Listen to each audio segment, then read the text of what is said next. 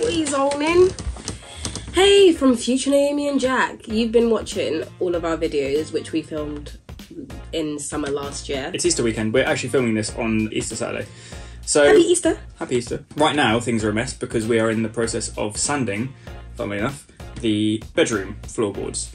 And despite the fact that we've just put out a video about sanding, as Naomi mentioned, it's been like 6 months in between. Yeah. Anyway, we've had to empty everything out of there. It's a mess. But it's an exciting period of time because we are exploring the idea of adding an extension to the property. Woo. Or doing some kind of additional works to try and get a second bedroom, potentially an extra bathroom. Our baby is not happy. She wants to go out. So we have a 1 bed, 1 bath. We want to make a 2 bed, 2 bath and a kitchen, an open kitchen. It doesn't have to be an open plan kitchen. Let's clarify. Do we care if it's 2 bath? No, but it has to have a bathtub. Yes, so we want... Does it have to have a bathtub? It has to have a bathtub. Okay, so we want at least 2 bedrooms, one of the bath. We need at least 1 bathtub and a dining table. It's so difficult to find a space where you can have a dining table, and I need one. I'm too old not to have a dining table. So we've been speaking to my dad about it and got some ideas about how we can do the extension, but then it turned out that we do need planning permission. We thought that we wouldn't under something called permitted development, which allows you to do single-storey extensions at the rear, but it turns out that that's only for houses, not for maisonettes. So even though this is the ground floor of a house, because we don't own the whole house, we can't do the extension without planning. Yes. So we decided to contact an architect, and we had the surveyor come today to take measurements, and we are going to have an architect meeting on Tuesday, I believe, if I send the email. But prior to that, we wanted to get it in our mind what we wanted, and then for the architect to just make it better.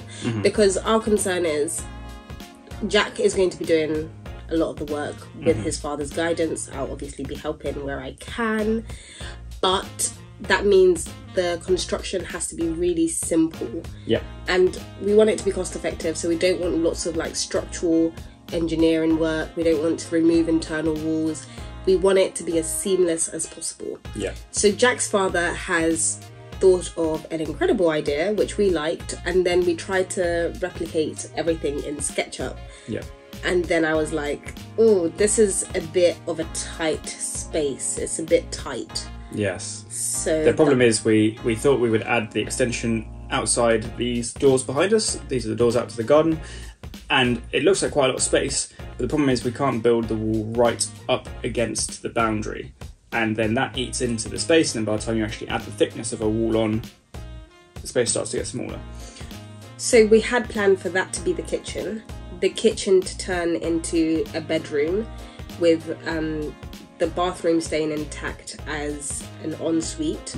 We were then going to change this closet that we have in our living room and turn it into a small bathroom. Yep. So that means we would turn the flat into a 2 bed, 2 bath. Now the problem is the bedroom is very small, but how big of a problem is it? I just find it a bit weird that the smallest bedroom has a huge bathroom. That's weird. But I don't know, maybe it's not weird. You tell us. Second problem is that the kitchen is also small. So we can get all the appliances in as we like, perfect. But I wanted a dining table in there. I feel like if a house has 2 bedrooms and 2 baths, then you're kind of appealing to a small family. You want an ample sized kitchen, and it would be ample, but where are you sitting for dinner? No, I agree. But also Naomi has an agenda. She's been wanting a dining table ever since we moved in. We've rearranged the living room 10 times to try and fit a dining table in. In my defence, Jack got me into board games, right? If I want to play a board game, why don't I have a lovely table? Don't introduce me to board games if you don't want me to have a lovely table. So this is why we're making this video today. Yes. We want your advice. We're going to give the floor plan down below. We'll put it on screen. We'll make it available to download. Help us figure out what to do with our house. Yeah, and you never know.